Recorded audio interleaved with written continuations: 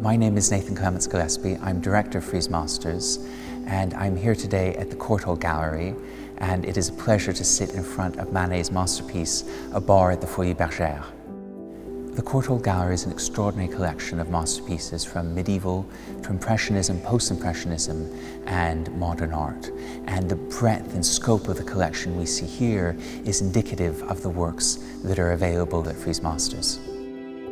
2022 is an incredibly exciting year for Frieze Masters. The 10th anniversary allows us to look back and see everything that's happened and all that has changed over the last decade. What does it mean to look at the art of the past through the eye of the present? The hallmark of Frieze Masters is to remind every one of us that every work of art was contemporary when it was created. It allows us to travel through time and see and recognize that this is all contemporary art from across the broadest spectrum of human ingenuity and creativity. We have a number of exciting presentations at the fair. You'll see extraordinary objects from across histories and cultures, such as a striking Egyptian sculpture of the god Anubis, a collection of ancient Chinese silver objects, sculpture in bronze, stone and wood, as well as monastic paintings from Tibet. Old master pictures are always a highlight of the fair, and this year is no exception.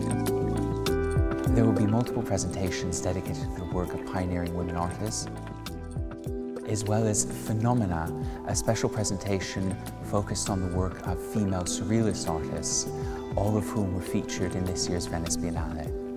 There will be several immersive installations, including one recreating the Athenian villa of Greek dealer Alexander Iolas, and another presentation looking at pre-Raphaelite and Victorian painters, such as Dante Gabriel Rossetti, Ford Madox Brown, and Edward John Poynter. There will be major presentations of seminal artists such as Daniel Buren, Cy Twombly, and Romare Bearden, Jacob Lawrence, Faith Ringgold, Amina Brenda, and Charles White. There will be a solo presentation of Venezuelan painter Carlos Cruz-Diez and his radical experimentation with color. Spotlight is a curated section that is a hallmark of Frieze Masters. This year's Spotlight is curated by Camille Morinot and Aware, a curatorial collective based in Paris, and they are highlighting the work of pioneering women artists from the 20th century.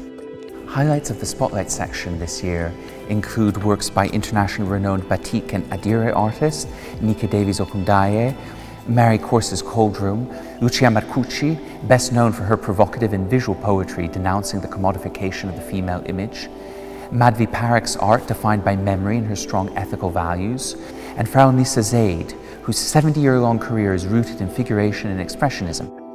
Standout is curated by Luke Sison, director of the Fitzwilliam Museum, and this year's theme is Global Exchange, looking at conversations between cultures and bringing together art objects from across the ages that are great works of design of sculptural and conceptual brilliance. We've invited the celebrated New York-based photographer who will show new work that reflects the status of historical images and their tropes. The portfolio of photographs can be found both inside the fair and throughout Frieze Masters magazine.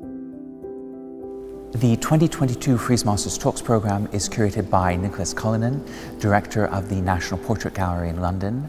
And this year, for the first time, we're delighted to partner with institutions throughout London. The talks will be taking place in real life around Frieze Week, but will all be recorded and be available on frieze.com for everyone to enjoy. From everyone at Frieze, we can't wait to share this year's fairs with you. Please come, enjoy the fair, and help us celebrate this great 10th anniversary.